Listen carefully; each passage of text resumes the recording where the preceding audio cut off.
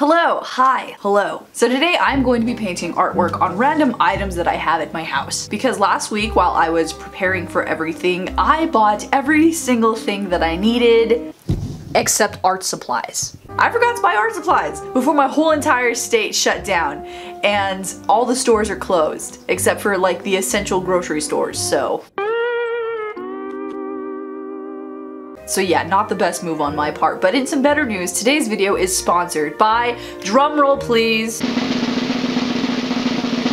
Raycon. Co-founded by Ray J, Raycon was created as a way to get stylish, comfortable, premium sounding earbuds that don't break the bank. And their newest model, the Everyday E25, is definitely my current favorite. It has a whopping 6 hours of earbud playtime. On top of that, the portable case can charge earbuds up to 4 different times on a single charge. It comes with easy Bluetooth pairing, crystal clear bass, a sleek, portable, compact design, and a variety of colors to choose from. And the thing that I love about the earbuds is that it comes with a variety of fitting options to fit almost anybody. Not to mention they're comfortable to wear all day long. In fact, I wore them the entire time I made this video. And the best part is that Raycon earbuds start about half the price of other premium earbuds. And they sound just as amazing as other top audio brands. So if you want to join me in owning a pair of Raycon wireless earbuds, head on over to buyraycon.com/SuperRaeDizzle. And by the way, click that link down below and you'll get 15% off your order. So shout out to Raycon. Thank you guys so much for sponsoring this video. And yeah, let's go find some stuff for me to paint on.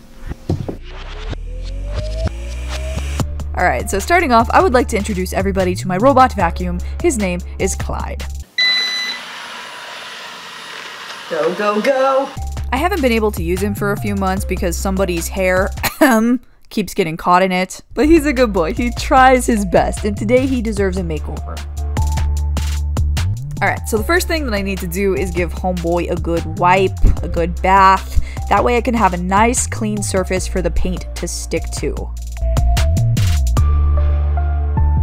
Now the next step is to prep, so I'm going to get some acrylic gesso, slap that bad boy on, put a thin layer, even though it doesn't look thin, but I promise it's a thin layer, and just let it vibe off to the side for a few hours. Now for this next step, it might seem a little weird, and to be honest, I don't even know if it's gonna work. Like, I know it works for nails, but I'm gonna get these makeup wedges and slowly dab on a gradient night sky onto my vacuum.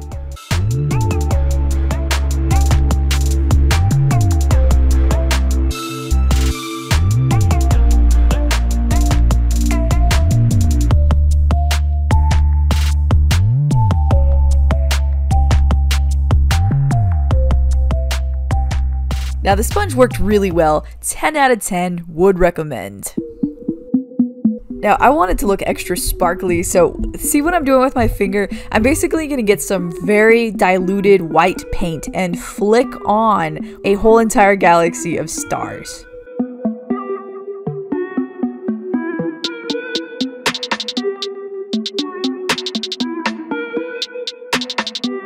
Now to add in the foreground, and for the foreground I'm going in and adding some little trees. Bob Ross style, baby. And just start building up my world and just start adding trees and giving it more of a, I guess, like a little story element.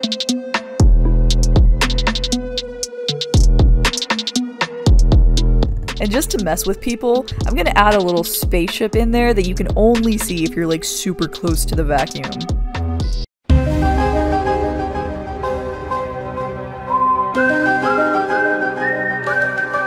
And this brings us to before, sad, boring, versus now.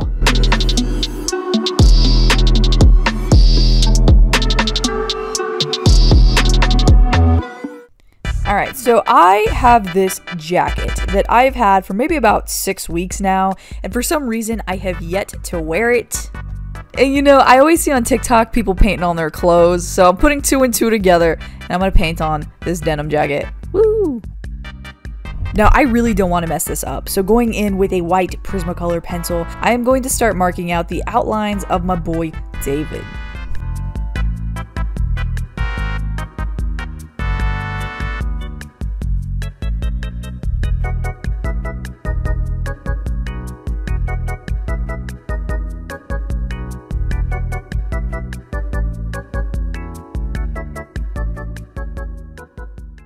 Now, I don't have fabric paint, which you're technically supposed to use, because, you know, I'm in quarantine. So instead, I'm just going to be using plain old acrylic, and, you know, we'll see what happens. Usually acrylic stains clothes, and I'll just have to be very careful when I wash it. Now for the design, I am going for a vaporwave style pastel David portrait. And if you don't know what vaporwave is, it's kind of like it's definitely an aesthetic. It's like a retro futurism, bright neon kind of thing. I've dabbled into it before on my channel, but I really love that for clothes, and I think it'll look really cool with like the denim jacket. It's just, it's gonna look so cool.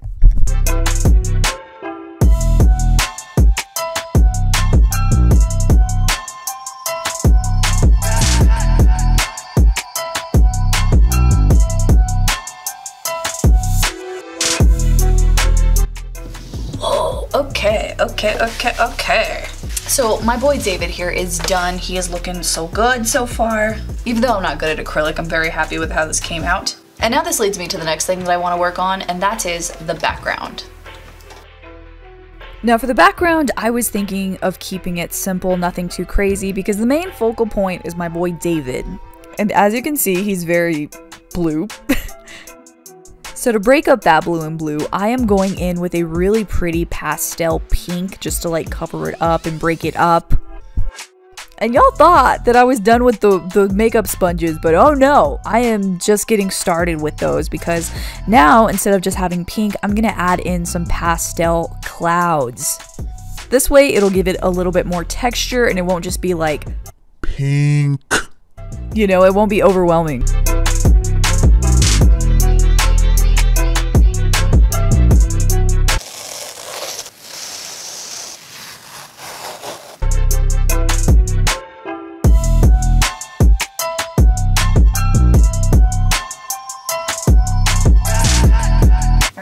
What else I can paint? The fridge?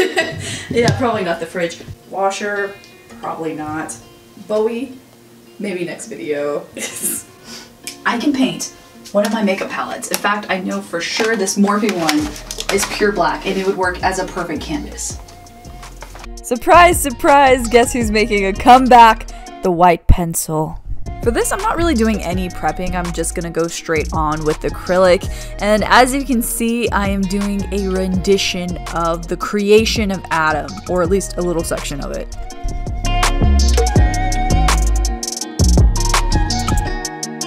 Now, before I quarantined myself, I literally forgot to go to Hobby Lobby, so I don't have any pink paint at all. So I'm gonna mix in some watercolor from Artiza with some white acrylic. Yeah?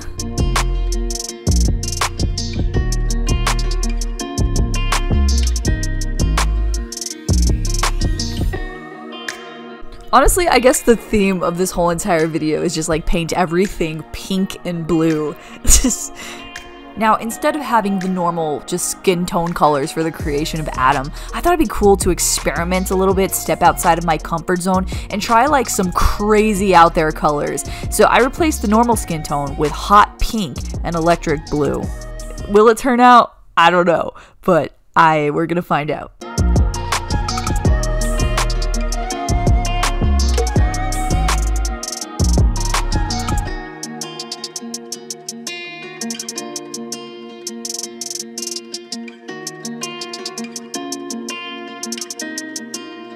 Look, you guys know I am not the best when it comes to acrylic, and I'm not afraid to admit it. So I need to clean it up. I'm gonna go in with like a fine tip marker and just like clean up all the areas that need to be sharpened a little bit more defined, and just make it look a little bit more anatomically correct.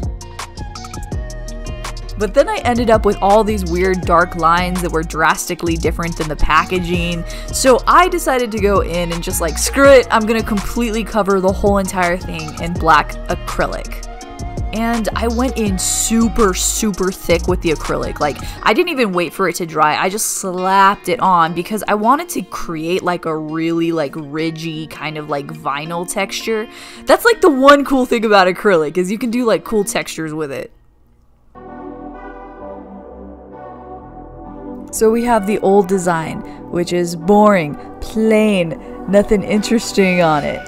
Versus the new design, sleek, interesting, colorful, textured.